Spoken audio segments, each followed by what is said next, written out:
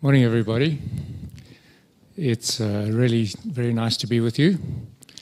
They say that what characterizes the poor is a very risky environment, life full of difficult decisions, and you've got to manage uncertainty. I feel a bit like the poor right now, in a sense that I thought I was going to be first up as the speaker, and that gave me something of a billing, like a warm-up band, if you like, to somebody like the Rolling Stones. You know, this is Mick Jagger over here. But I think it works okay. I think it's very useful to get the technical details down. I was also told by nobody less than the Minister Neri himself, no PowerPoints. So there are no PowerPoints. So if you like, if I'm a warm-up band, this is an unplugged type of a presentation. Let's see if we can do this together. Let's see if we can we know how to actually dialogue with each other using words. Let's give it a try. So I live in South Africa, which is a country in which there's been a very live and participatory dialogue between the research community and the policy community in the post-apartheid period. So since 1994, it's a privilege to have been pulled in or consulted without overstating one's influence, because I certainly have no particular influence.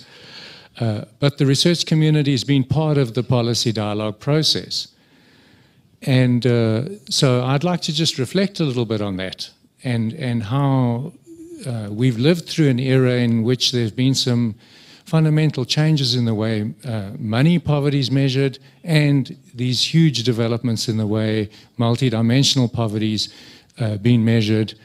And that's had some impact on the way we think about poverty in our country, and we think about policies to alleviate poverty, and hopefully that's a useful input for us to think about. So we'll use the South African canvas to draw out some lessons, some issues in our approach to these issues. And in some senses, this is just an encouragement to all of you to put your case studies on the table. This is, after all, an interactive dialogue, and I think that's absolutely crucial. We've got a wonderful mix here of practitioners and experts, and so that's what we're all about.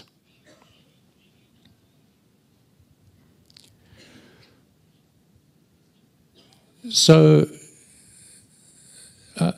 in South Africa is a middle-income country. So that's one of the key interesting inputs into our dialogue here.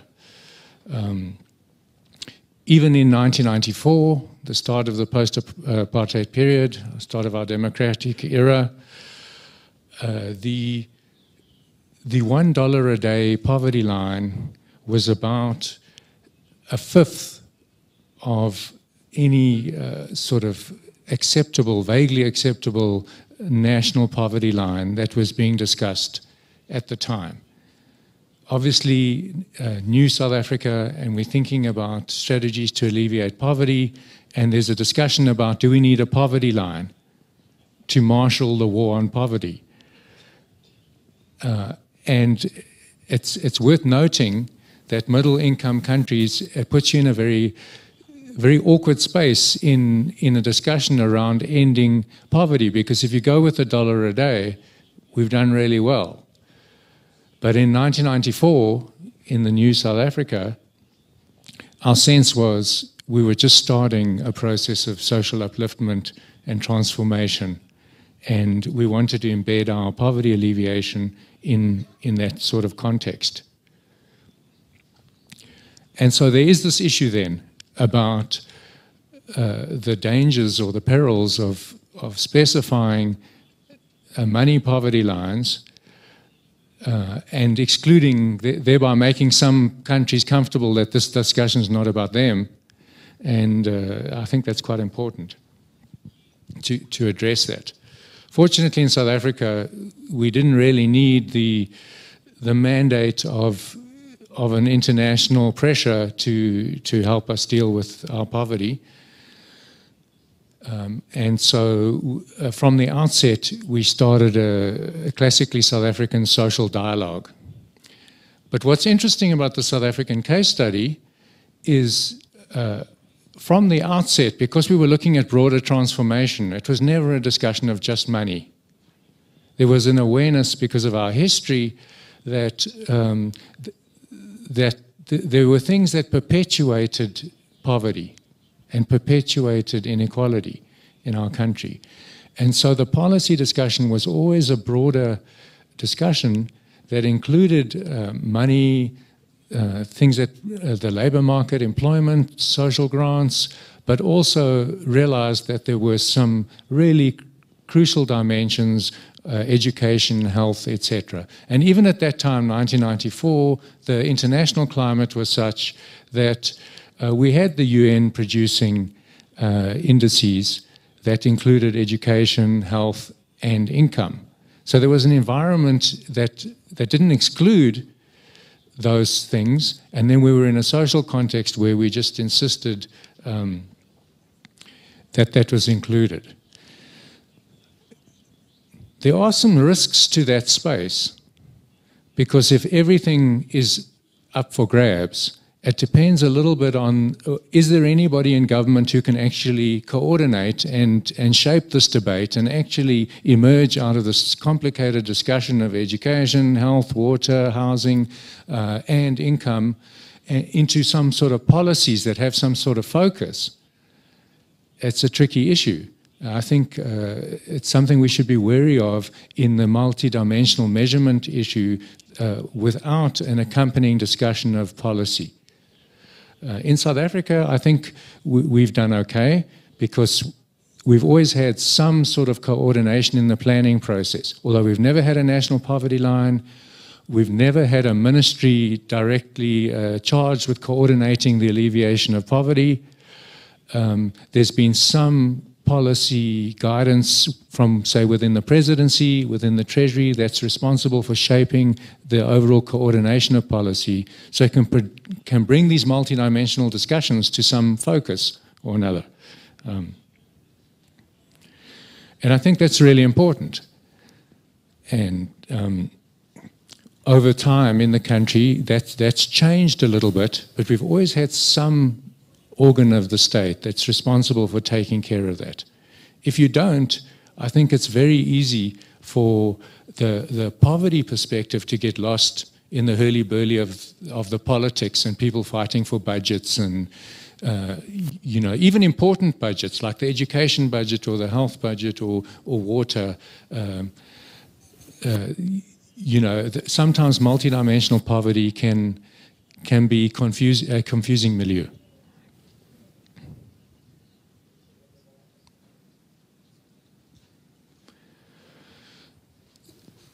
One of the points I'd like to put on the table from the South African example, flowing out of the fact that we've always had these balls in the air, is then that there's a lot of action, if you like, within the income space and within the multidimensional poverty space over the last 20 years. That's been quite useful. Let me just draw your attention to some of the developments in our country within both of those spaces. So in the income space, there's been a very active and a debate about this national poverty line that has refused to go away. Because in some sense it's obvious that even if you can't do $1 a day or $2 a day or $3, if those are socially unacceptable, you do need to focus the eyes of the country on something. And so there's always these calls for a national poverty line to focus the debate. But if those lines are too low, then what is the right poverty line? This is a really intractable and really tough type of issue. And in South Africa, it's very much a social issue. It's not a technical issue. At the end of the day, I think the consensus in South Africa is that the technical basis for deriving poverty lines is pretty arbitrary. Leaves you in the lurch at the end of the day. So it's a social dialogue about poverty lines. And so one of the pieces of the state that's been responsible for shaping our policy towards alleviating poverty and inequality is called we had a commission, the National Development Commission, to derive a National Development Plan. So around this National Development Plan, it's recent, the last few years in our country, there has been this discussion. And so if the dollar a day line was around 130 rands in South Africa, just per person, per month, just keep rands probably mean nothing to you, but keep the 130 in your head. A proposal was made, a sensible, reasonable enough proposal, that a low poverty line should be 515 rands. Okay, so that's 5 times the dollar a day. There was outrage, absolute outrage. That's an insult to the dignity of South Africans. That's way too low. Lots of warnings about the danger of specifying a poverty line is that then you endorse it in some extent. Is that an acceptable standard of living for South Africans? Given that the social old age pension in South Africa was paying 1,200 rand at that stage, to propose a national poverty line of 515 was just not acceptable. So even a high poverty line, a higher line of 900 plus rands, was deemed unacceptable.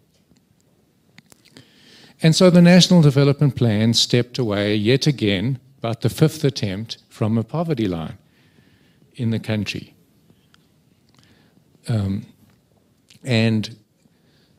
But at the same time, was very interesting in pushing that perhaps we needed some sort of aspirational line in the country that we should reach for.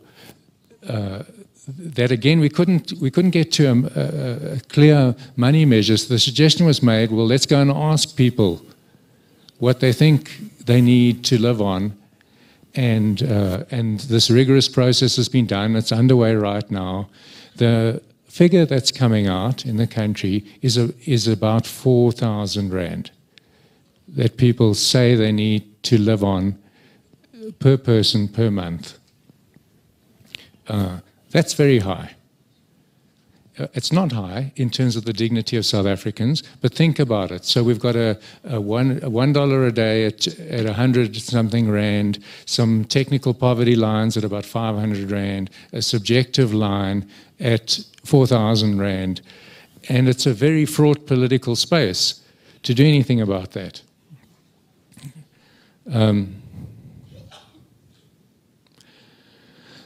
At the same time, wrapped into these debates about a national poverty line is a real awareness that there must be some connection between the poverty line and a national minimum wage, a living wage, all of these sorts of things.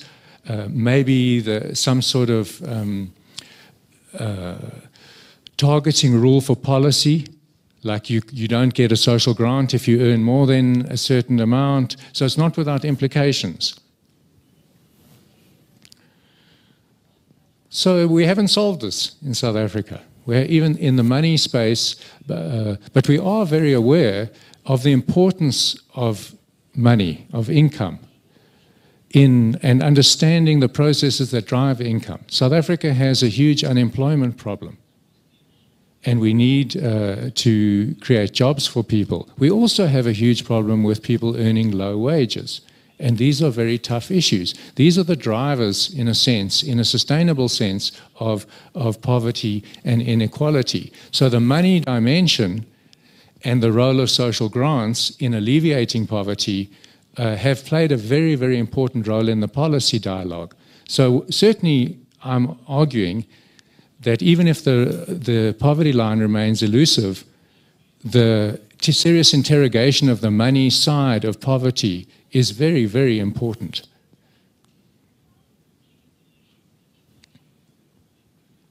What about the multidimensional poverty space in the country? Well, here South Africa's got such an interesting story to tell. Let's reflect on some of the developments that have happened in this multidimensional poverty space in our country.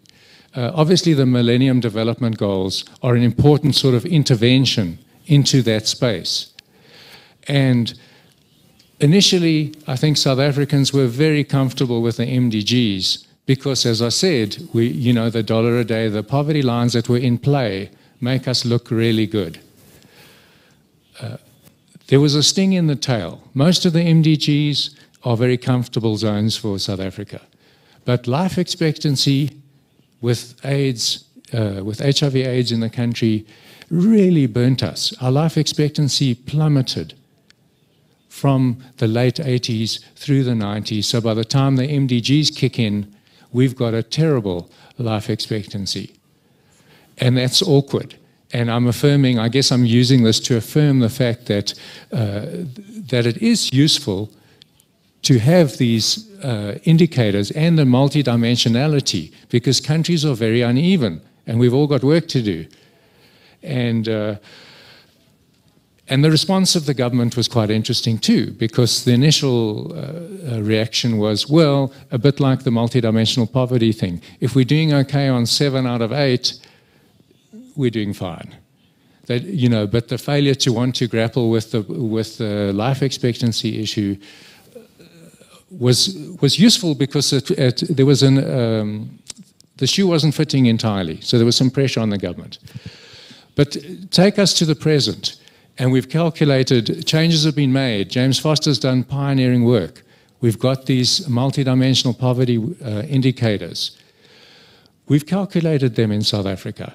We've got money, changes in poverty from 1994 to the present show some reduction in poverty at any poverty line. You can do quite robust analysis, some reduction, but entirely due to the social grants, entirely due, in a sense, to government's intervention. It's a triumph in a sense, but it's a concern because there's a sustainability issue.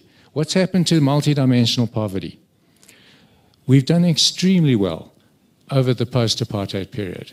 I'll just give you some numbers just to give you a sense again of the changes. So when we calculated using exactly the international categories that James put up, the education, health, and the others, the living standards, we had a multidimensional poverty index of 0.37. Well, it's a head count. It's not the index, it's the head count. 0.37 in 1993 and 0.08 in the present. That reflects a very successful government interventions into education, improving years of schooling quite dramatically, into health, with primary health care, housing, electricity, water. That's a good story. It's a dramatic change. On the money metric count, as I said, we've had a slight fall, a clear fall in poverty, but not a very spectacular one. If we use the same metric, so the 0.37 that we were as a head count on multidimensional in 93, we set a poverty line that has, a money poverty line that has 0.37 of the population poor. By the present, we've got 0.28, so we've got 28% of the population poor. A much less spectacular fall than the multidimensional poverty. And so it's an interesting space where we've done well on the multidimensional, but not well on the income.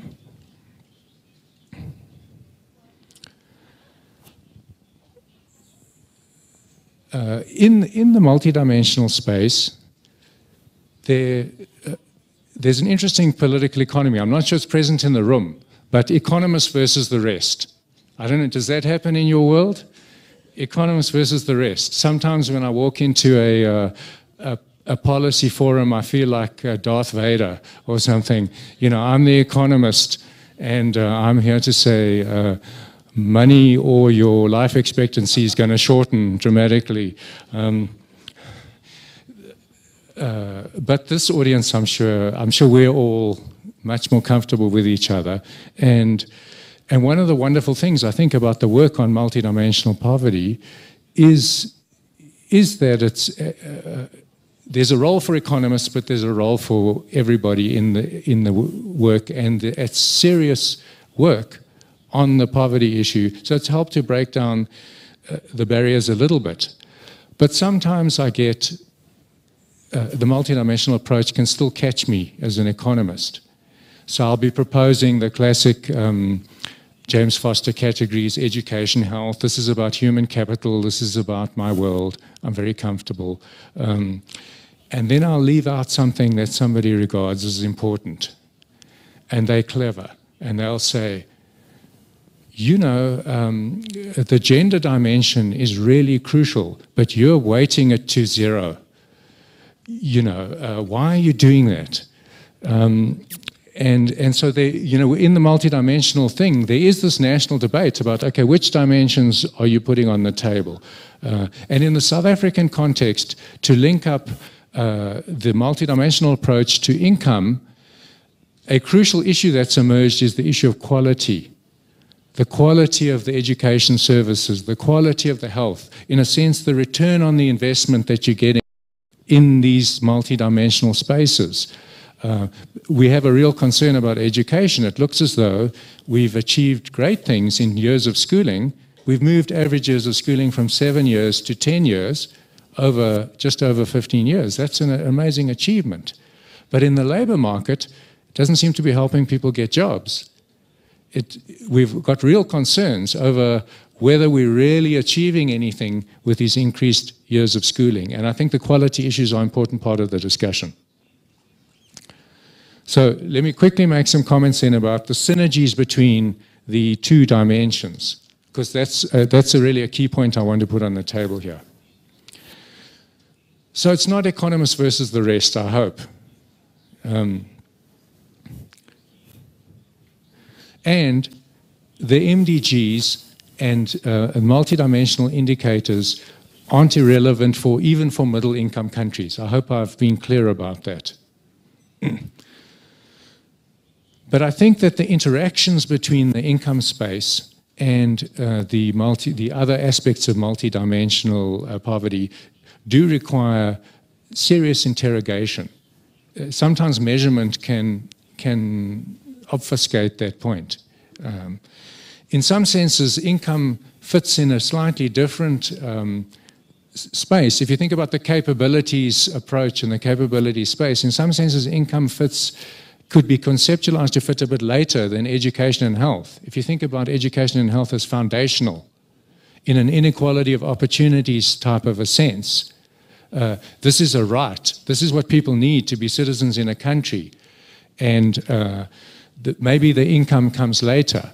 But then the interaction between the two, making sure that your investments do give your citizens a job, the right to be productive in the society, becomes really important. So this focus, I think one of the key linkages between those two dimensions is this notion of returns. Are we getting a return to the various dimensions? A social return, a full return. I'm open to citizenship. So, for example, in South Africa, social grants are really, really interesting. We've got a massive social grants program. It's been an amazing achievement to keep macro balances intact while rolling out the social floor. Very successful. We're very proud of it. But all the evidence suggests it's not generating second-round effects. It's alleviating poverty, but it's not helping people start small businesses. It's helping a little bit for people to do job search, but it's not actually generating the type of pathway to escape out of poverty. I don't think that's a detraction of the social grant. I think it's a statement that you need to embed your discussion of poverty, multidimensional poverty especially, in some sort of analysis of the interrelationship between these various dimensions. It's not about measurement, and it's really, really hard, and we're not there yet, I don't think. we need, because at the end of the day, anti-poverty policy needs to harmonize these various efforts in ways that do generate maximum externalities from the different dimensions that you're dealing with. I think that's very, very important. Okay, so wrapping up now. I started out by saying that I was sort of an opening act to the Rolling Stones. Hopefully I'm not Neil Young, who opened up a song by saying, this song starts out slow and then it fades away altogether. So anyway, I hope I haven't done that to you. But I've told you some stories, and let me wrap up a few things. So South Africa since 1994, when we ushered in our democratic era, we had this ethic, an imperative to alleviate poverty, and embedded it in our policies and in a mandate of broader societal transformation. So that's very the right framework for multidimensional poverty approach, I think. There's then been a very active dialogue over the monetary poverty line and the other dimensions. And to this day, we don't have a monetary poverty line or a sole ministry tasked with poverty alleviation. Fortunately, I think our social dialogue hasn't stalled because of all of this uncertainty, but I'm arguing that because these issues are difficult, the interactions between the different dimensions are very difficult. I'm not sure we've maximized the impact of our multidimensional approach. I think we didn't stall it, but we could do way better. We're a middle-income country. I've argued that even so, being embedded in a context like a campaign to end poverty and a focus to improve the lot of the bottom end of your income distribution and hold governments to account is really, really important, even for middle-income countries. I don't want us to be excluded from discussions about ending poverty by picking the wrong poverty line, for example. So at the end of the day, all of this has to translate, though, into commitments, policies, and action plans at the national level and within countries. You can have an international framework, it's got to come back into the countries. There's still a lot of work to be done, especially, I think, in the light of the wonderful technical work that's helped us to put things in place. We have a multidimensional poverty index now in South Africa. We didn't before. But there's still a lot of work in the policy space to make that work for us.